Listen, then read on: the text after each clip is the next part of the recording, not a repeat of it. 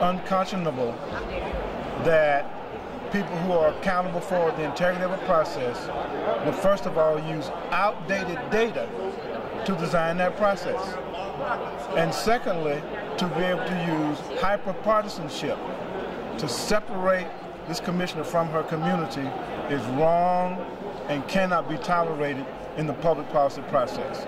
Almost to the day, 59 years ago, right here in our great state of Georgia, the United States Supreme Court established the one-person, one-vote principle in its ruling regarding legislative redistricting.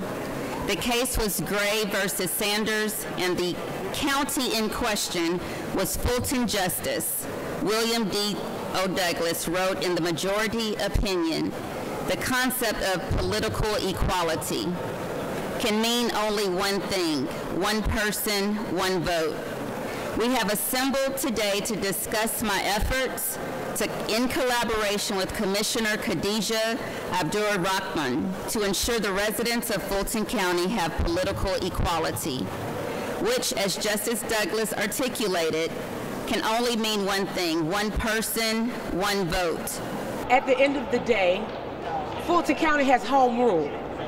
And what that means to your viewing public, home rule means that we put together the map, we go through the steps with the state for the technical review and get it done that way.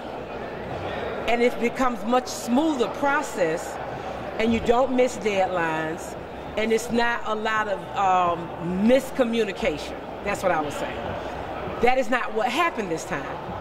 What happened was I was excluded from the process. Now keep in mind, my commission district had the largest growth. The only other district was District 3.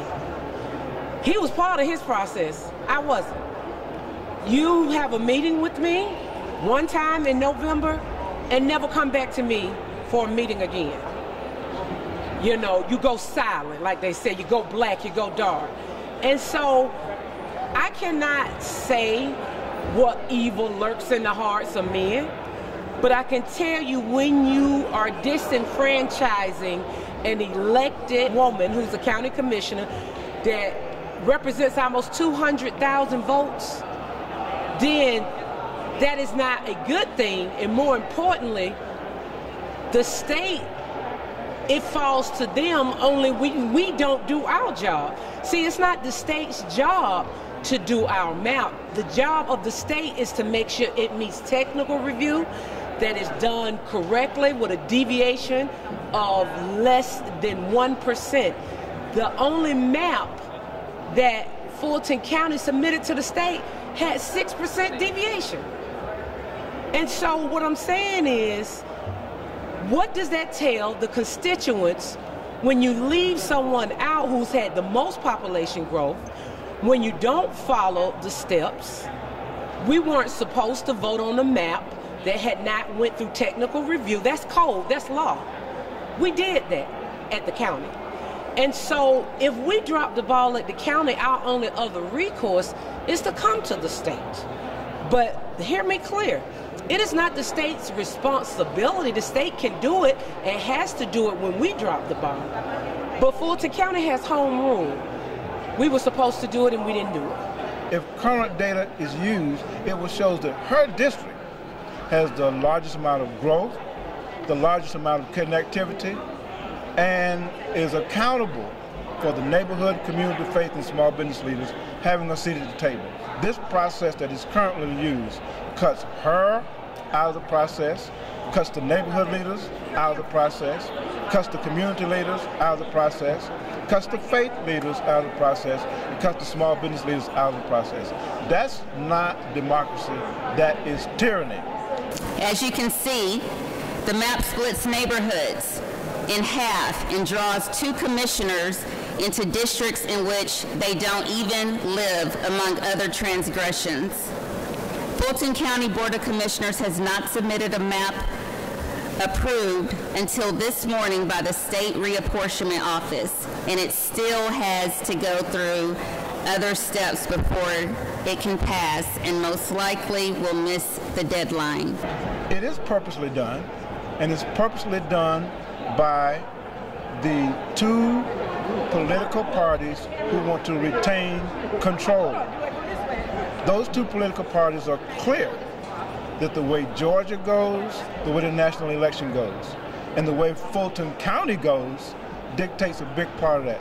So this commissioner and this state representative are key players in what the people will do.